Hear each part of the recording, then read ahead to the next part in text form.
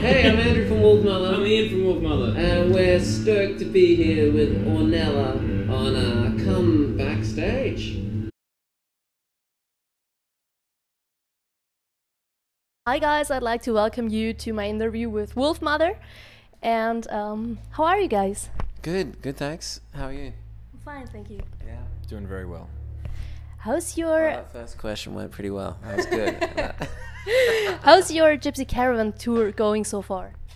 It's going, this is the best year Wolfmother's had touring Germany since we started. Why? Most people, most venues, most ticket sales. Perfect. It's great. And for you? Yeah, it's been one long non-stop success. can't be unhappy with that. It's great. And you've been touring with so many bands as AC/DC, you played with Slash, Guns N' Roses. Are there some musicians you didn't play with which you would like to be in a room with or jam with? Some musicians. I'll just say something. Herbie Hancock. I don't know why that just came out of nowhere. And for you? I don't know, Roy Ayers. And if you could have written a very famous song that already exists, which one would it be and why? Woman, because it's fantastic. Well, that's good for you then. What's a good song? Cowboy song, Thin Lizzy. Okay. I like that one. And which one would it be for you? Careless Whispers, maybe. It just came into your mind. Yeah, I just thought of it, yeah. Do you still have goals that you had in the beginning of your career, which are still here so many years after that? Well, I always just want to write a better song. That's my goal. Every night whilst I'm playing, I'm like, oh, yeah, this is a good song and people dig it, but I wish I could do a better one. So, musicians always want to write that song that maybe will be listened to in still 100 years. Do you think you came already close to it? Well, it's been 10 years or 12 years since Woman and Apple Tree and all those songs, and they're just getting bigger and bigger all the time. And that's the thing, it's kind of inversely proportional to what the industry tells you. The industry tells you that you got to be young, you got to be new, and then you're out. Whereas actually it accumulates value, it accumulates popularity and gets bigger. It's the opposite to what they tell you. Okay. But, this industry is built off insecurity. The last thing anyone wants you to do is believe in yourself. Because if you believe in yourself, they can't exploit you. Yeah. They want Mick Jagger to go to LA and go, I don't know if my new single's any good, and they're like, oh, we've got him now. Yeah. Great, Mick Jagger's insecure. And it's like, you go, dude, it's okay, man. Things are gonna be cool, but this industry is designed to make you, not believe in yourself. And I mean, what do you want out of? What you meet all these musicians? You guys are here. What interests you? Like, what is there? There must be something about music that. Well, brought you here. I'm actually the most unmusical girl you've ever met. I can't play guitar. I can't even sing, but I'm a lot into it, and I love listening to the music. I love finding out who the persons behind the show persons are, and well, I'm interested in it and why they act like they do, why they write such songs and all that stuff. That's my inspiration, kind of. I like that. Yeah. What's behind it? Yeah. Where's it coming from? Because it makes you feel good. I don't know where it comes from. Maybe because I really don't know where it comes from. Yeah. None of us know where it comes from.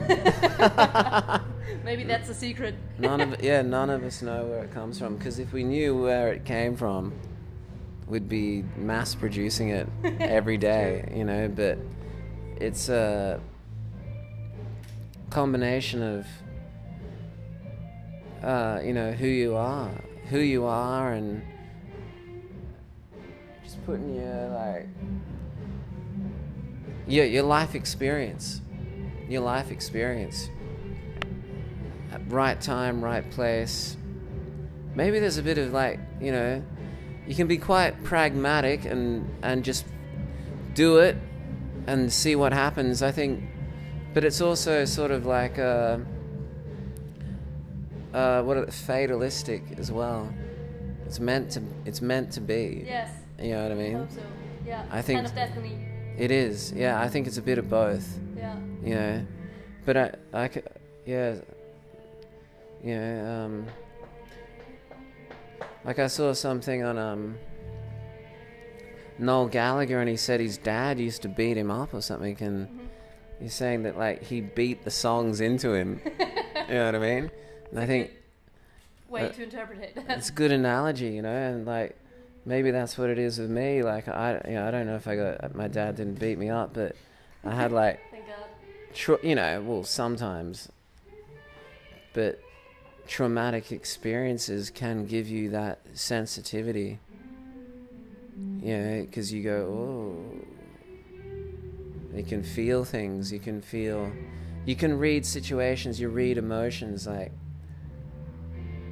I see that your colleague here is interested and Ian is sitting over there, you know, and you're, you know what I mean? You look at things and you know what, you know, it's just being a songwriter or being a musician is just being, trying to be as perceptive as you possibly can. Yes. You know what I mean? Yes, I know what you like, mean. Exactly. Yeah. You have to see and feel all the things from outside too. Whereas in life, there's like a lot of order. There's a lot of order, and people survive through. They go through the education system. They try to get a job, and there's all these things, and they try to maintain the order and stay within. Whereas when you become an artist, it's like you shift out of that order, and you follow your own path. You follow your own artistic inspiration, and as you go on that path, it's a path of uncertainty. You don't know what's you don't know what's going to happen. You don't know what's around the corner, but you just have faith in what you do, and you just like, you know, wing it. You don't really wing it, but like, you know, you take risks. You take high risks, and you know, you have record labels who look at you as a risk. Management look at you as a risk. This place looks at you as a risk. Everywhere's constantly going, is this going to happen or is this not going to happen? Is this next record going to happen or not going to happen? Is this thing... And you're constantly getting evaluated. But it keeps it interesting too, so that you never know what's going to happen. That's the beauty of it, you know. You put out a record and you go, this is like gambling. Yes, you know, a little bit. You know, I think like songwriting is like gambling with creativity, and I think the worst thing that can happen is you write a bad song. No one gets hurt. Yes. You know, you write a bad song, you just put it to one side, delete it. But you write a good song, it could change your life. You know, the life of many people. And the life of many people. So you got to have a go. You got to be in it to win it. Not that there's anything, you know, sounds like you're not going to win a football, you know. But, I know what you mean. But you got to like participate. The worst thing you can do is not do anything. It's true. And if you think that, you know, that's the biggest downfall for artists in this industry, is like they go, people love me because like everyone's cheering me on the stage and I'm like a legend, and they go, people just, you know what, I've just realized people just think I'm amazing, and then they don't do anything because they think they're amazing, and then nothing happens. They disappear. They weren't that amazing. Yes. People are very encouraging. You know, the fans like give you so much. They make so many concessions for you. They encourage you so much. They put you up, and you just got to be careful that you don't let that turn you in, you know, into thinking that like the you know yeah, that you're like, yeah, you got to make somehow something better. maintain a bit of humility, but still have that kind of confidence in yourself as well, you know. But sometimes, you know, very insecure people can latch on to that thing that gives them a sense of worth, and that is very hard to sustain. You know, if that adulation and that worship is your only means for self-worth and confidence, then you are a slave to that, to the people. Which isn't going to make for great art or great music or great creativity, because I think creativity needs to have a certain level of abandonment and selflessness. And I believe that what's important for success is kind of you gotta love what you do, a lot of patience, and believe in yourself, as you said. What's important for you to be successful as a musician?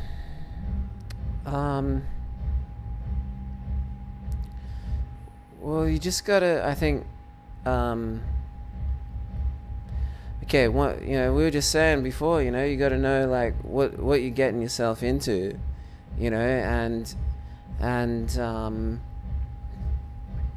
if you join a band and you're gonna play drums or you play bass or you play, like, be cool with what your you know, role is. You know what I mean? Like, if you're an air hostess and you want to be a pilot, you're always going to be pissed off. You know, you're going to be a fucking pilot. Just really, I'm putting chicken and beef. It's like, well, you got to go to pilot school for 3 years and do that. You might not work at this same airline. You might have to go work at a smaller one and work your way up and do regional stuff. But, you know, I think a lot of people, like, in music, it's like, you got to know what you get yourself into. If you start the band with your mates, and you go up from the bottom, you got to know who you're working with, whether they're good people, whether they're drug addicts, alcoholics, gamblers, or whatever. You've got to know all this stuff. Then you got to know who you're working with management and all that. But you got to try to, like, you've got to, like, have an agreement, I think, between the people, and sort of know, hey, some guy might be like, I just want to play on the weekends and stay at home with my family and get pissed on a Friday night. And then you go, well, that's cool. That's what we're going to do. Or if it's like, I want to tour the world and I want to do this and I want to write. And you go, okay, well, you got to find the right people who are motivated to do what you want to do. And if you know, like, you get involved with people, you drag them up to heights that they never imagined they were going to go to. They might not enjoy that. They're over it. They don't want to do that. So you can be successful and sometimes not have people who actually want to be there.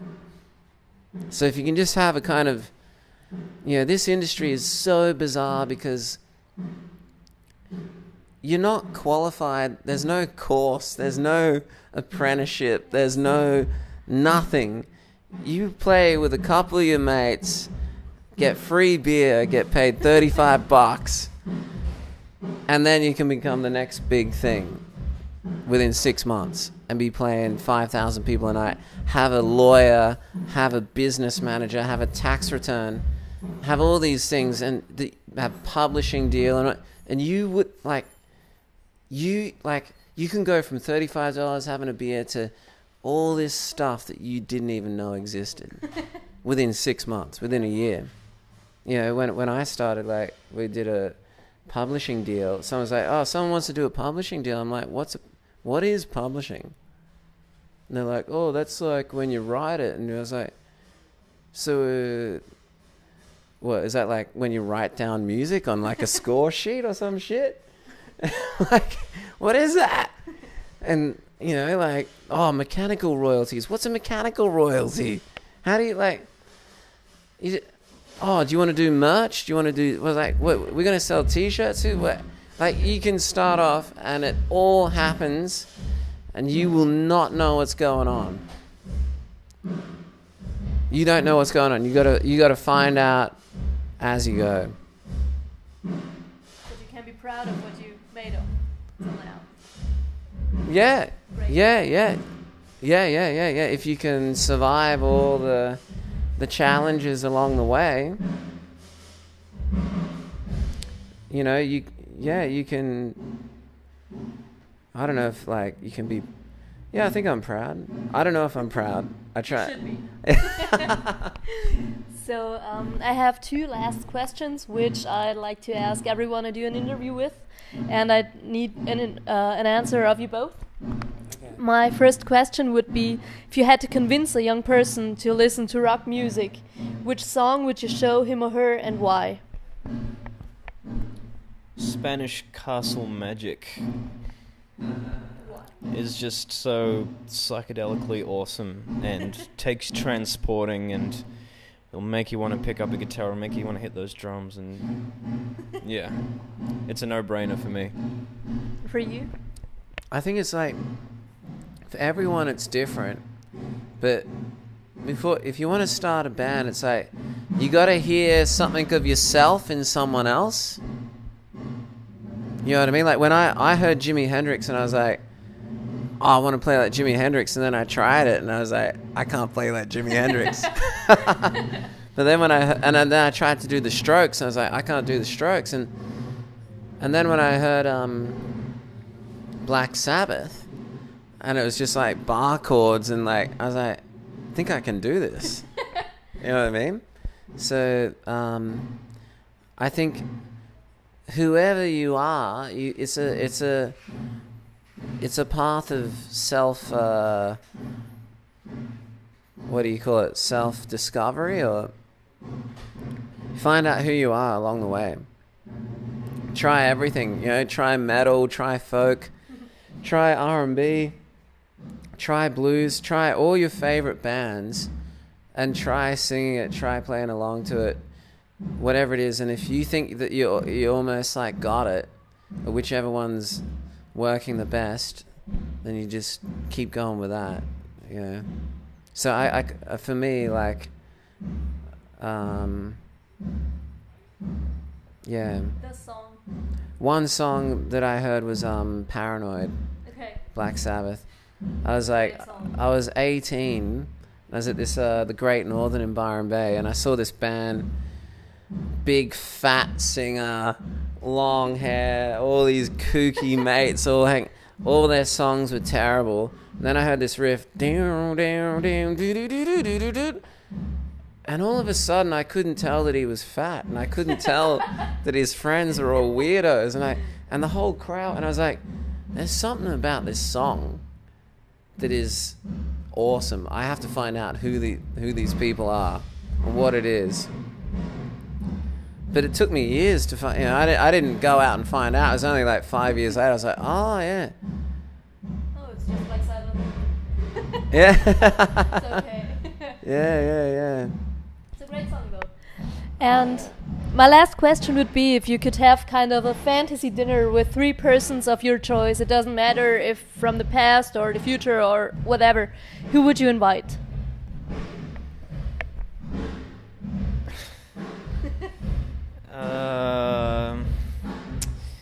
I don't know, Walt Disney. I don't know, big Disney fan growing up. Yeah. Wasn't he an alcoholic? Was he? I don't know. He was. Oh my god, I didn't know that. Well, jeez. Could be okay. There goes my childhood. I don't know who else. Tom Hardy, because he's a great actor, and I like to know what makes him tick. And maybe Beethoven, Okay. because he was probably like one of the first people I when I grew up playing music, I was Okay. on the classical piano, and I played a lot of Beethoven, and Should I be very kinda much liked his interesting, story. Yeah, I remember seeing like the first movie I ever saw was Immortal Beloved in the cinema with my granddad. It was about Beethoven and his whole life and his whole struggle, and yeah, I really got into it. though. And who would you invite? John Lennon, without a doubt. John Lennon, Francis Bacon.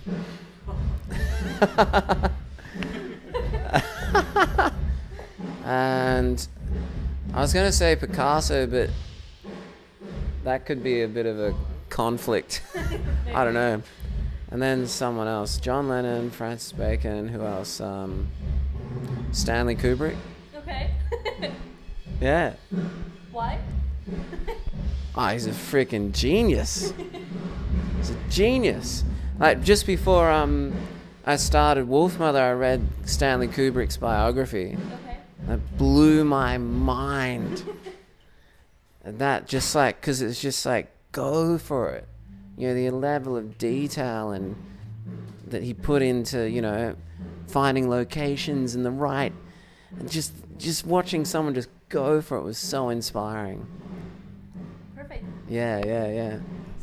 That was it, guys. Thank you very much for your time. Pleasure, And the last words are yours.